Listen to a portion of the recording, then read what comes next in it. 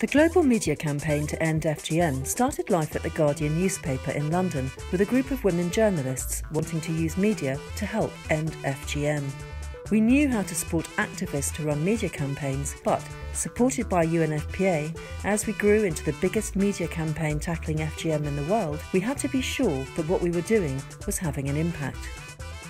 We employed impact measurement teams to conduct field trips, like this one to Tana River in Kenya. Since 2017, the team has been making this long journey through rain and shine. The team travels to the remotest villages, going from door to door, conducting surveys about whether media messaging is affecting people's attitudes to FGM. Importantly, it's always the same team that keeps coming back here. Being consistent is how they've gained the community's trust, and this is crucial to ensuring that their data is accurate. The impact measurement team conducts dozens of focus group studies with various community members, including teenage girls and boys, community elders, religious leaders, politicians, chiefs and cutters, like the circumciser who gave up the practice. The team also conducts random surveys in the marketplace, questioning up to 200 people over the course of several days. And results have been very promising. People were more aware of what FGM was doing to their body, doing to their women. There's also a significant increase in knowledge of the dangers and the harmful effects of FGM. This increase in knowledge is definitely as a result of the media campaigns on the ground. People are being educated more and more in the local FM radios. 60% are listening to the radio through their mobile phones. They are very cheap and affordable to the community and can access the local FM without any internet connection.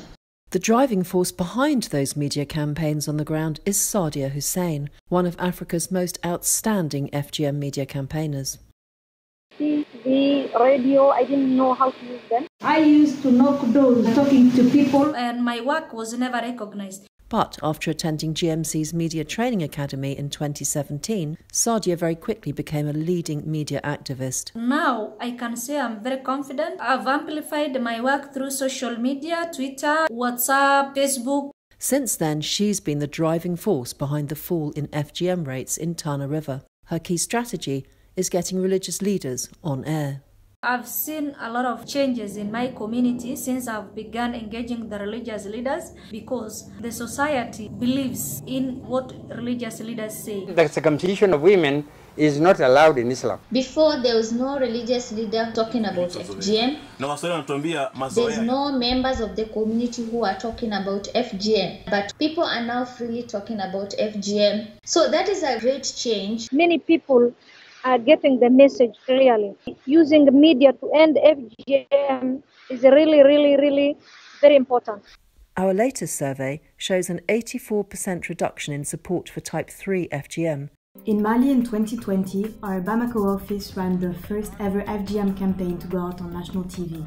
It featured activists and religious leaders and ran every night for 6 months. Une fille non excisée est aussi vertueuse qu'une fille excisée. Phone surveys showed this campaign led to an 8% fall in support for FGM after 6 months of broadcast. While the latest study in Nigeria shows a 14% drop in just 6 months.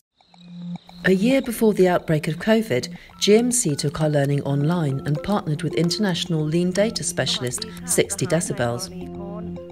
They carry out research through light-touch mobile phone surveys using WhatsApp and texting. Since 2020, they've been challenging their experience in the commercial world to measure the impact of anti-FGM media campaigns commissioned by big agencies like UNFPA, Plan and the World Bank. Our third method comes live from WhatsApp forums, where over 1,000 activists campaigning across 10 countries continuously share first-hand teachings on what works and what doesn't. The more we go on the ground, the more we see the impact of GMC interventions. It is working well. So sustaining these media campaigns is very critical. Since 2017, we've run 11 impact measurement studies, 1 in Sierra Leone, 2 in Nigeria, 3 in Mali and 5 in Kenya, and the results of all these studies confirm that media is a crucial tool for speeding up the eradication of FGM.